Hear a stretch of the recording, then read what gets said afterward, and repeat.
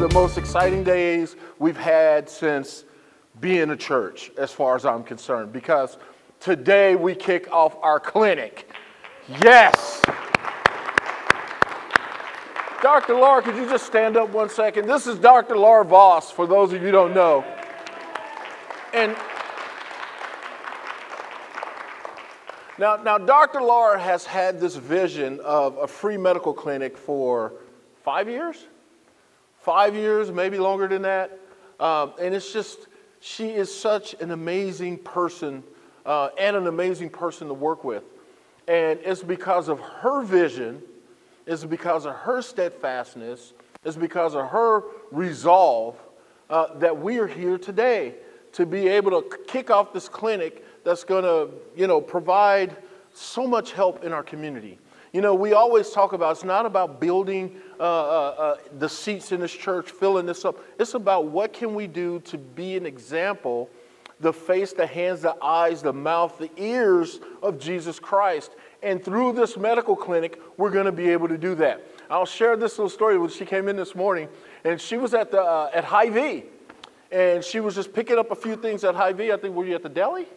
She was at the deli, and there was a young lady there who asked her, I guess she asked her what was going on, what she was doing or whatever, and she goes, well, today, she asked her about the Chiefs game. Now, Dr. Laura didn't even have a clue that there was a Chiefs game today. So we're going to have a conversation about that. But she asked her, she goes, are you getting prepared for the Chiefs game? And she goes, no. She goes, our church is opening up a free medical clinic today.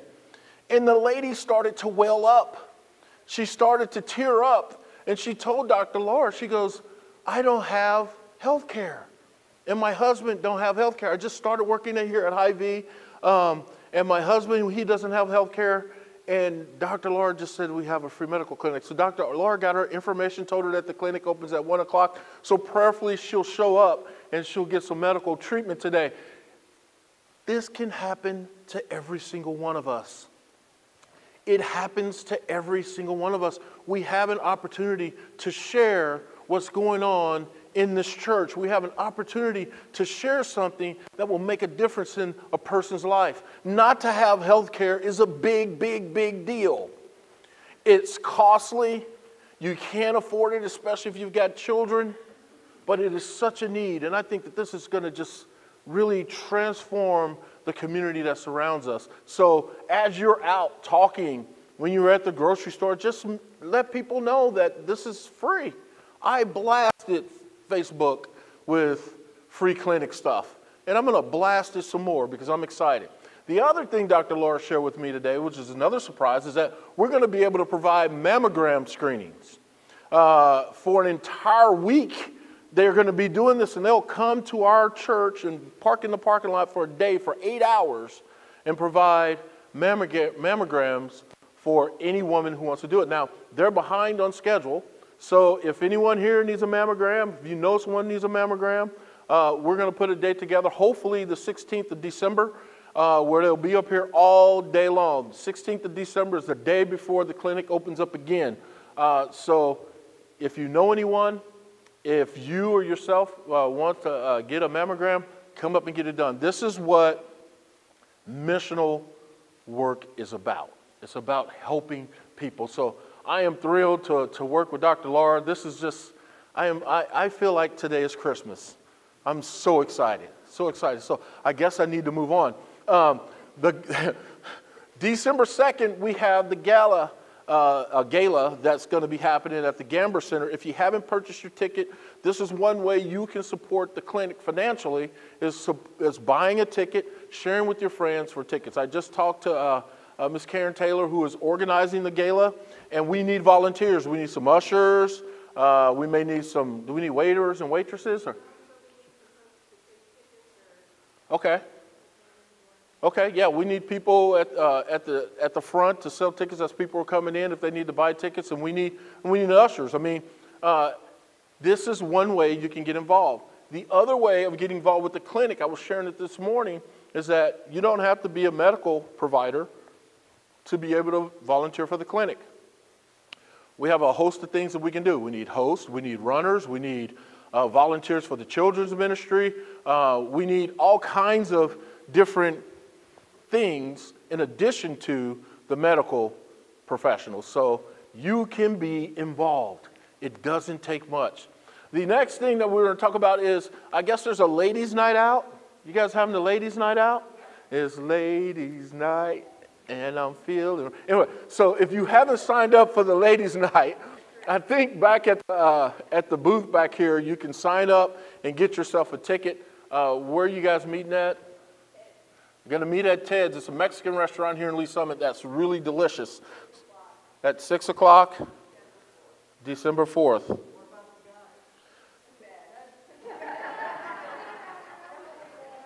I'm going to let these ladies have their night because that's really important. So, ladies' night, and then December, I believe it's the week, is it December 2nd that we're going to do the Christmas decorations? It's the 3rd, December 3rd. We're going to do Christmas decorations. So if you like to put up Christmas trees and help out with some lights or whatever, we could use your help. Let's make this a festive place for when people walk in and they can feel Christmassy. Festive and Christmassy, yeah. That's my word. All right. Huh? All right.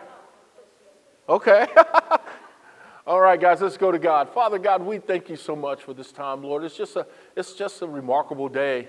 Every time that we can just thank you for everything that you're doing in our lives. It's so humbling, and it's so rewarding and so refreshing. So, Lord, we thank you so much for the clinic and the volunteers that are coming. And, Lord, we ask that you send people that need help and that the word gets out throughout our communities, so at some point there's a line of people that just need help. We want to be busy. We want to be able to find ways that we open this clinic more often than once a month, Lord. So we put this in your hands. We thank you for that. Father God, as we're here today, we ask that you open up our hearts and our minds to your message, and that we're able to apply it as we leave this place today, Lord. So we thank you. We thank you for all that you are. We ask that your will be done. We pray this in Jesus Christ's name. Amen. So last week, we were privileged to have Phyllis and Rachel come up and bring a message, and they talked about, the community, right? They talked about taking care of the least of those, right? We're going to get back into our sermon series this week about Job. Now, Job, I'm going to kind of recap a little bit, and then we're going to talk about, because Job today, he has a problem. He has a real problem. And I think this problem that Job has is a problem that we all encounter in our life. So I really want you to think about what that means. So let's talk about it. So, the Bible describes Job as being this righteous person, this man of God, this honest God, and God even spoke on his behalf. And when Satan was going around and he came up before God, and God said, hey, have you considered this man? Have you considered him? This man he's righteous. And Satan was like, well, he's only righteous because you give him everything. He's a spoiled brat. He's only going to do what you want him to do because you're giving him everything he wants. So God gave Satan permission to do some things in Job's life that causes a lot of grief. And we talked about what he lost. He lost all of his possessions. He lost his land. He lost all of his children. He's in a moment of real grief right now. His wife, we talked about the last time, his wife finally said, hey man, why don't you just curse God and die? Because of the misery that she saw Job in. The misery she must have been feeling. And so, I want us to, as we go in to talk about what Job's problem is, I want you to identify a problem in your life. I want you to identify some things that have gone on in your life. So when I officiate a wedding, one of the things that I do is I admonish the people in the audience, and I tell them that when marriage is hard, and when two people are married, they're not going to always get along, and there's going to be some trials and tribulations in that relationship, and we all have a tendency to go seek help from non-professionals, from people who are called our friends. And it's our job, if you were in the audience, is to keep them together, not do things to separate them. So we all have friends. We all have these people we confide in, right? Job is no different. Job is going through the most horrific time of his life. Now, I don't know about you guys, but I've had a few of those times. I've had a few of those times where there's a saying, I was so low, I can sit on a dollar and swing my feet. I was so low. I didn't know what tomorrow was coming or what it was bringing. And I just wanted it to stop. And this is where we pick Job up, all right? We're going to read chapter 3. Don't put it up there yet. We're going to read chapter 3 in the book of Job because this is that time where Job is kind of feeling sorry for himself. But I want to kind of set that up before we read chapter 3. So Job, his persistent suffering affects his mind and his body. Though in great pain and believing death imminent, Job is going in between faith and doubt. So his situation's got him at one moment, man, he's got so much faith in God. I know God's going to take care of me. I know God's going to. And then the very next moment, he's like, woe is me. And you can only imagine if all your children were taken away. You know, this rings home a little bit because a couple of weeks ago, a guy walked into a church in Texas and killed a whole lot of people, and the news has reported that an entire family was killed. An entire family. Imagine the grief that this man is going through. He didn't care about the possessions, but his family's gone. Kids, grandkids, all gone. Having observed the persistent suffering in hospitals, I go to these hospitals, I see these people suffering, and you know, we have a person right now in the hospital who's going to have colon surgery. I mean, just to see these things happen, it's mind-boggling how we get through these things. I see people every single day waver between faith and doubt. And I have to be transparent and honest with you. There are times in my life where I waver between faith and doubt.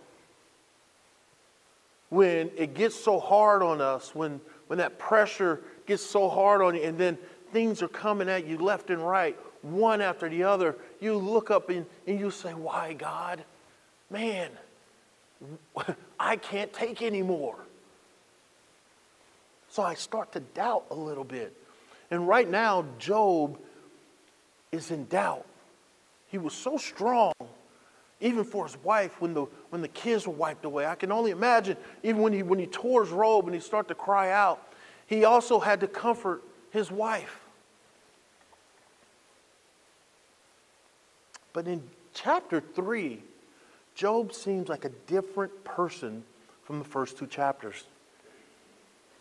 His great faith returns from time to time, but now Job, his body wasting away, his mind racked by pain and loss, expresses doubt and confusion. And most disturbing, Job and his boys, his friends, because there's 3 friends that are going to come into the picture here, all believe that calamities and tragedies were judgments of God because of sin. Now, the Bible is very clear that Job didn't sin. Job was a righteous man before God.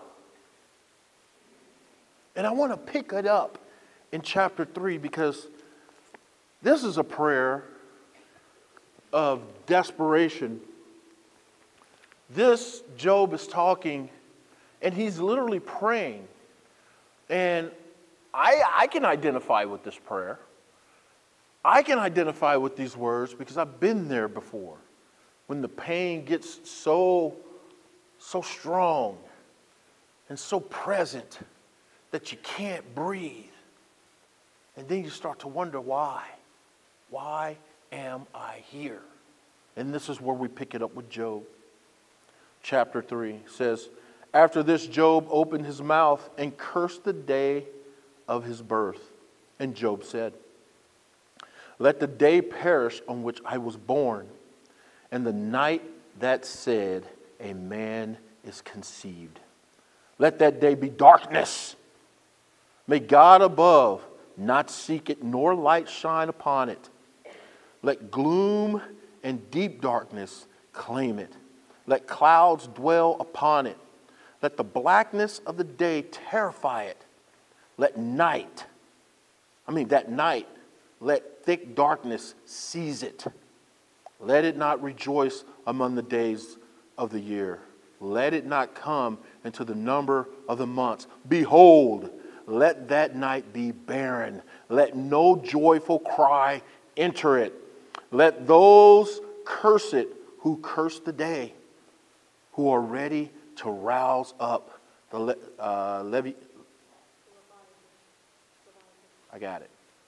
Leviathan. Let the stars of its dawn be dark. Let it hope for light, but have none, nor see the eyelids of the morning, because it did not shut the door of my mother's womb, nor hide trouble from my eyes. Why did I not die at birth, come out from the womb and expire? Why did the knees receive me, or why the breast that I should nurse? For then I would have lain down and been quiet. I would have slept, then would have been at rest with kings and counselors of the earth who rebuilt ruins for themselves, or with princes who had gold, who filled their houses with silver. Or why was I not hidden, a stillborn child, as infants who never see the light? There the wicked cease from trembling, and the weary are at rest. There the prisoners are at ease together.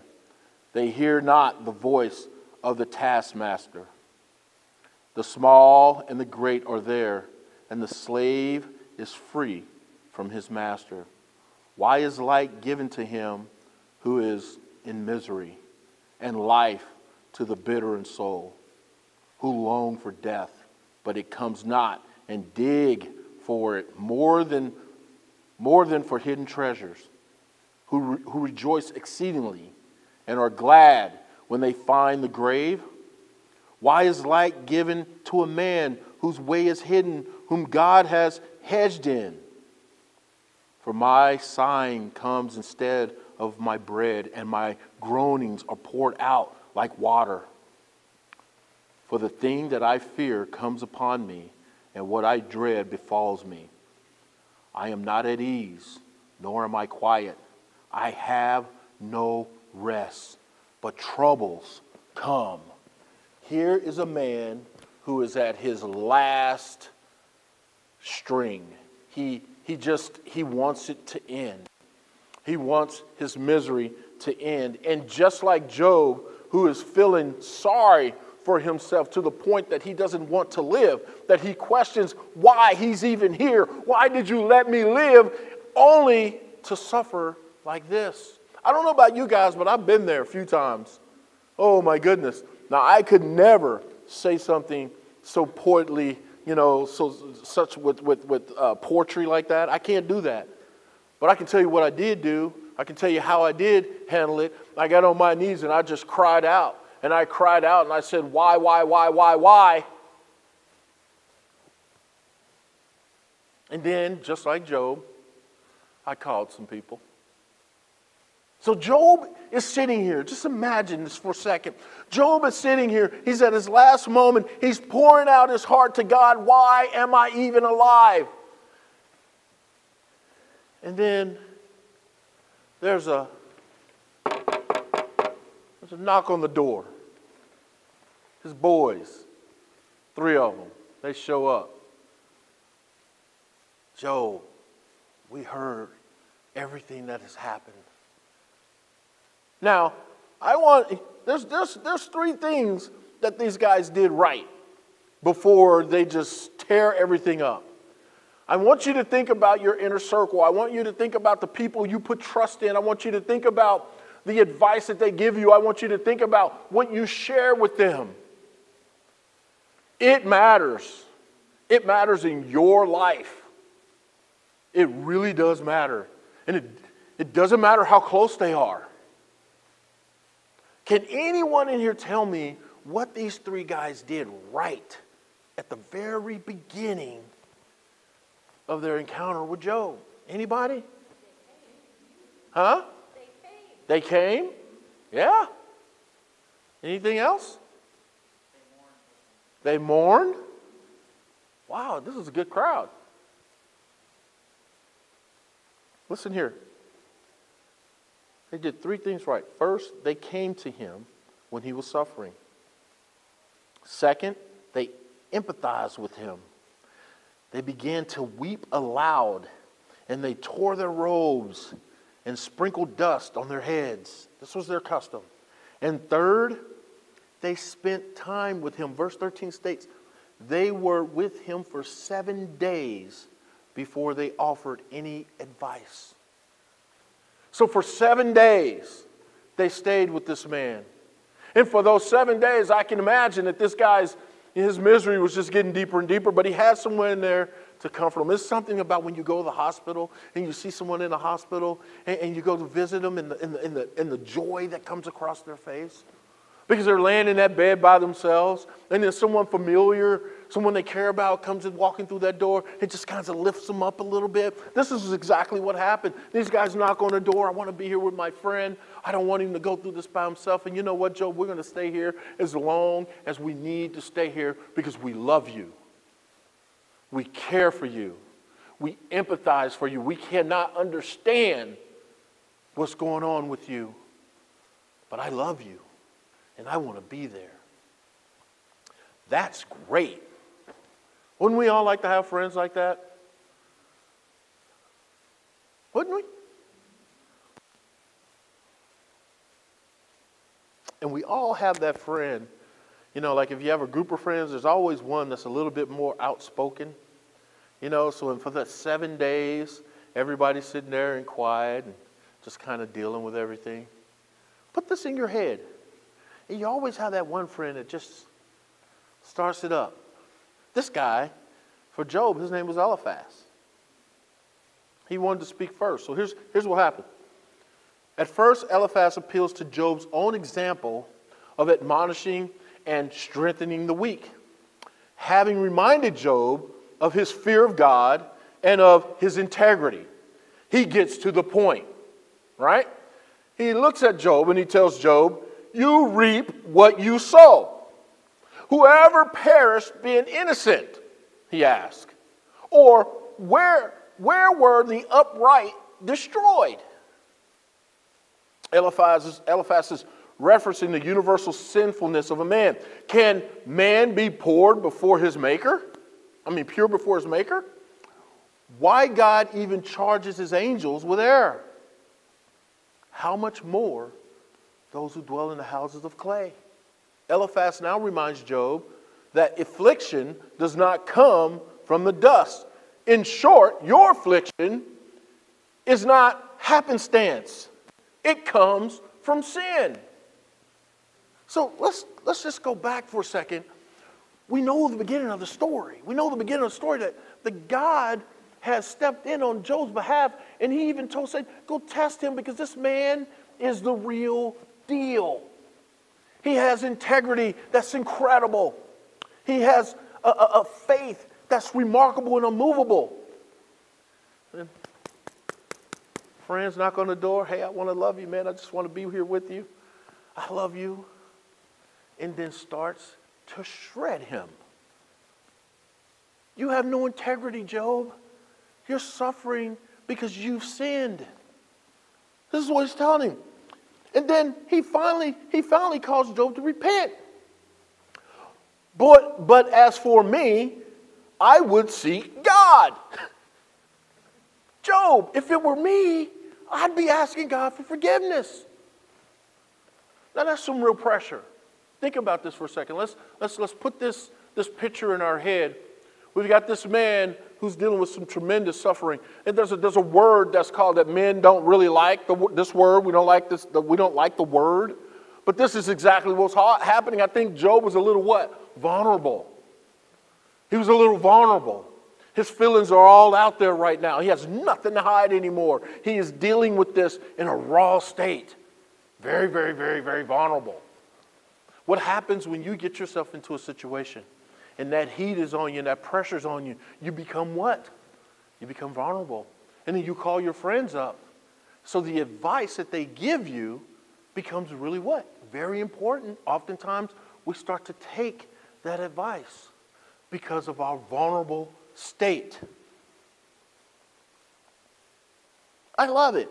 This guy is so, dude, you did wrong. Just admit it.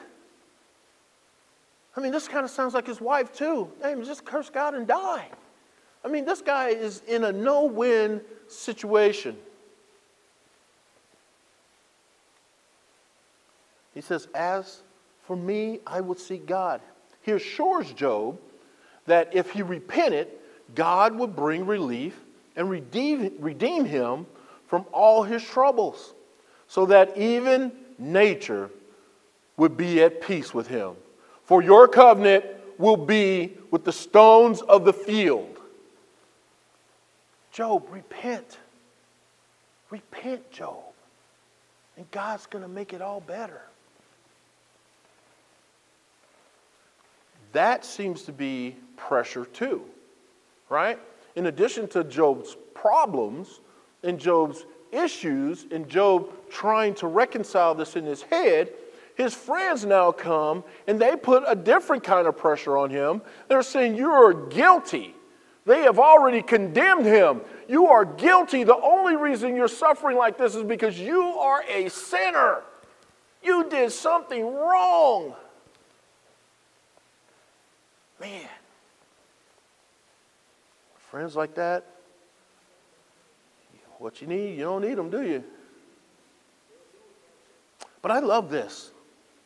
I love this about Job. And see, this is the powerful thing. And I go back to the comment Erica made several weeks ago, is that it wasn't about Job having faith in God, but God had faith in Job. And here's where it comes in. Listen to this. But Job cannot deny his conscience. He knows that he has not done anything wrong before God, and he knows it. And even though the pressure of the friends saying, man, just go ahead and repent. It's kind of like, when someone said that they confessed to something that they did wrong, and they didn't do it wrong because of all the pressure. But even in the midst of all that horror and all that agony and all that pain, he could not deny his conscience. This burdens Job with yet another trial, a trial of false accusation and judgment. False accusation and judgment, church. False accusation and judgment is what is making people just run away from churches. False accusation and judgment. His best friends are accusing him of something he didn't do. His best friends have condemned him and have judged him.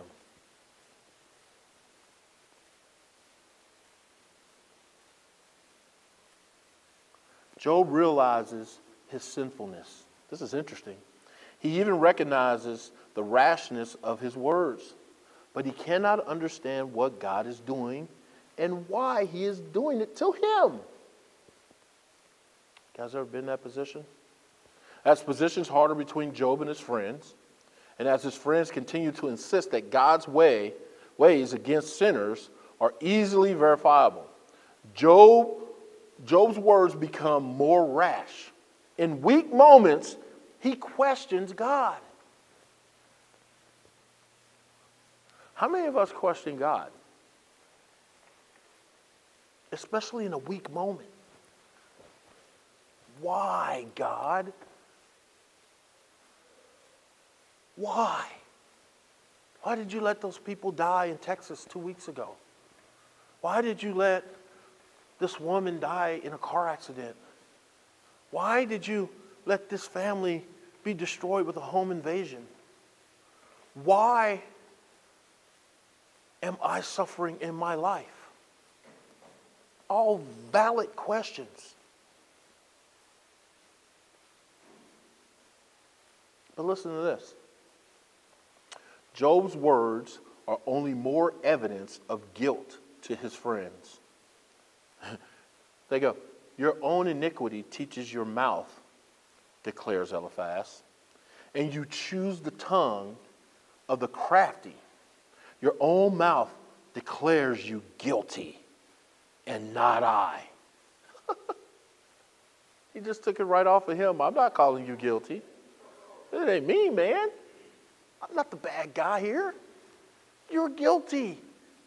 It's your own doing. I'm just sharing what I see. You guys ain't having friends like that? I'm just sharing what I see.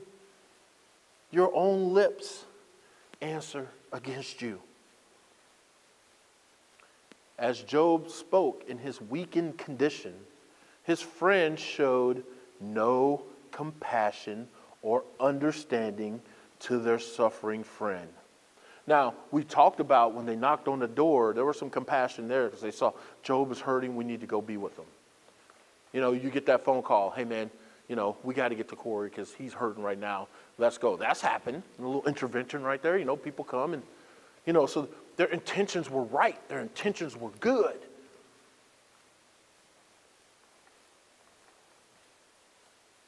They continue to press for his confession and repentance. The frustration and anger between Job and his friends increase, but Job will not relent. These guys are going, dude, you're guilty, you're guilty, you're guilty, you know you're guilty, just, and Job's like, I'm not. And then, oftentimes, this enters our relationships, friends. The anger reaches a climax as friends take their argument to its logical conclusion.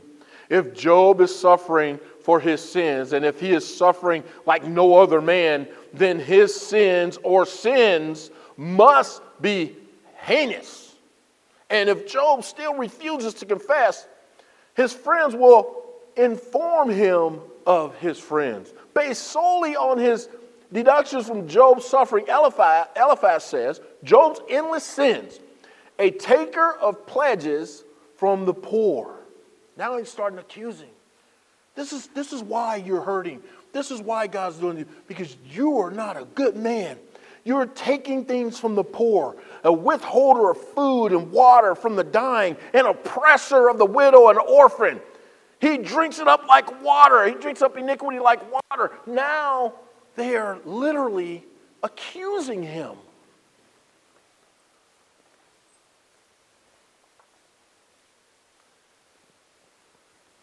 There's two things, church.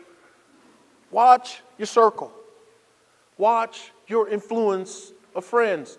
A long time ago, I was invited to this business. What do you call those things? Seminar, and it had Tony Gonzalez, Colin Powell, another general, and they were talking, and it was a good conference. But Tony Gonzalez came up, and when he was talking, it was interesting what he said. He said, you know, it's about, my success is about my inner circle. He says, all my life, I've had an inner circle. And then when I reached my career, to the pinnacle of my career, where I'm making a lot of money and a lot of different things, he goes, the only reason he was successful, the only reason he was as good as he was and he maintained who he was as an athlete on and off the field was because of his inner circle. Why? Because they were honest, transparent, and they told him the truth. And that brought about real success. Obviously, one of the greatest football players who ever lived, because his inner circle was honest with him. His inner circle didn't let him get the big head. If you think about this, this is what these guys are doing. They're trying to be Job's inner circle, and they're trying to hold Job accountable.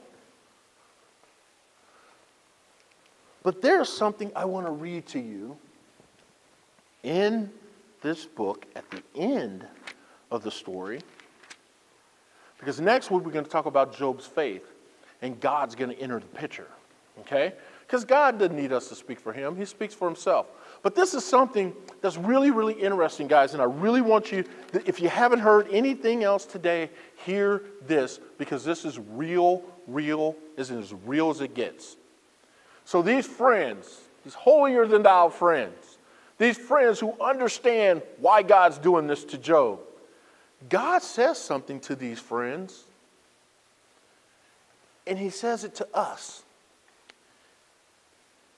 He says, my anger burns against you and against your two friends, for you have not spoken of me what is right as my servant Job has. In other words, I am angry with you because you misrepresented me. I am angry with you because you took me out of context. You took my words out of context. You misinterpreted who I am as God, and I am angry with you. So what, Pastor? What does that mean? What's that got to do with us? It has everything to do with us. See, sometimes, especially we as Christians, we get our little holy roller cloth on, and we want to let people know that I'm saved, and I know Scripture, and I'm an authority on the Bible. So we start to take different things out of the Bible to put to our argument to make our point. This is what these guys were doing. Now, they didn't have a Bible then, but they knew who God was. They had a custom, just no different than ours. They had religion. They had all these different things back here. And so the things that they had learned, they took completely out of context, and they judged and condemned a man who was completely innocent.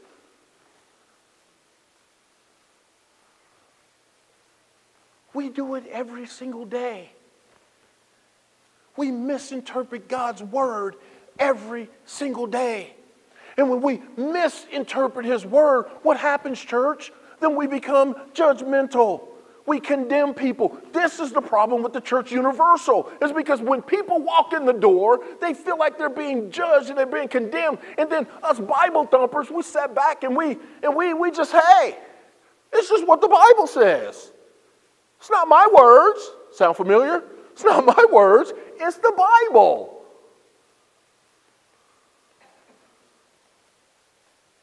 The Bible tells us, guys, that God is the same yesterday, today, and tomorrow. So what that means to me is that things that anger God then anger God now. So when we take God out of context, when we take God's words out of context, when we use God's words to condemn and judge one another, oh boy, that's not good. That simply isn't good. So what would these friends should have done? These friends should have kept their mouth shut. And they should have just loved on Job and said, hey man, I don't know what's going on, but we're here for you. Whatever you need, let us be here for you. Let us help you take care of your wife. Let us help you get back on your feet. But they got all in God's business. Church, we get in God's business all the time. And it's not right. It's hurting people. It's destroying their lives.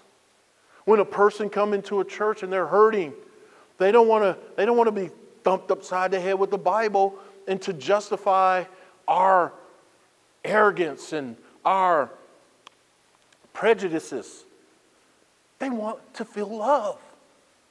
They want to feel accepted. It's very interesting. I went to this I went to this suicide prevention thing a few weeks ago, and I'd never been to one. And, you know, suicide affects our young people a lot. I mean, a lot of adults suffer from it, but, man, it affects our young people. And there were just some things that I just wasn't aware of. And they had some people that had experienced with the depression, and, you know, some of them had attempted suicide. And thank God they're still here to tell their story, because their story is powerful. Their story is that some of the times these people that they get in these situations, they become depressed, and they just need someone to love them right where they're at. Instead of loving them right where they're at, what do? We cast them out. We don't let them join the club. They just want to be accepted. They just want to know that someone cares. And here's the real sad part. A lot of these people come right into places like this, the church, who should be open the door with nothing but authentic love. And we do just like these guys do. We offer them in, and we pretend to love them. And then we start to judge their lifestyle. Yeah. We start to judge the way they look. We start to judge how they act.